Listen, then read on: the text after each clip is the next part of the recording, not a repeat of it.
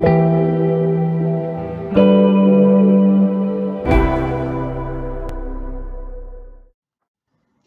boys and girls. Today I'm going to read a poem from Celebrate America in Poetry and Art. So let's get started. This is from On the Pulse of Morning by Maya Angelou. Women, children, men, take it into the palms of your hands. Mold it into the shape of your most private need. Sculpt it into the image of your most public self. Lift up your hearts, each new hour holds new chances for new beginnings. Do not be wedded forever to fear, yoked eternally to brutishness.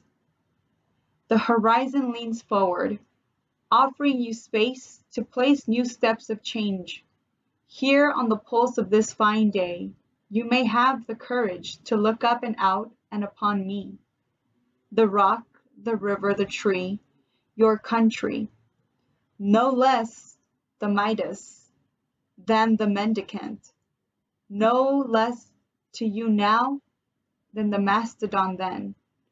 Here on the pulse of this new day, you may have the grace to look up and out, and into your sister's eyes, and into your brother's face, your country, and say simply, very simply, with hope, good morning.